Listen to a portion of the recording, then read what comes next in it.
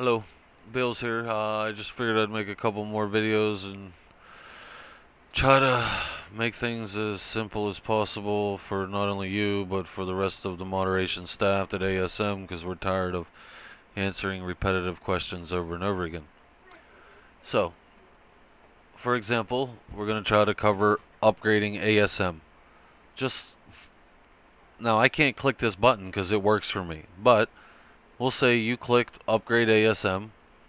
You opened it back up and then it never upgraded. The simplest way to resolve this issue is just close ASM out, come to the release board, hit downloads, grab the latest zip like you did when you originally downloaded this,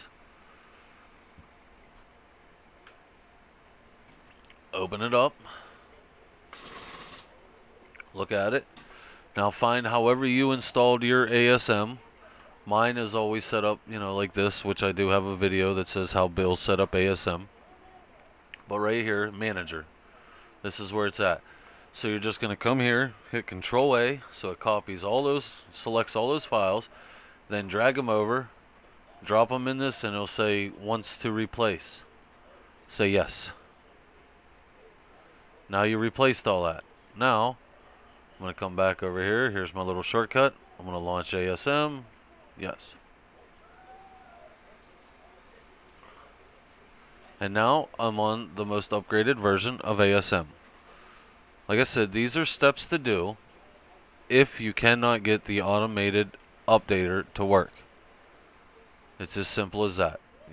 Close down ASM, grab the latest zip from the website, locate to the directory of how you have it installed, drag and overwrite all the files.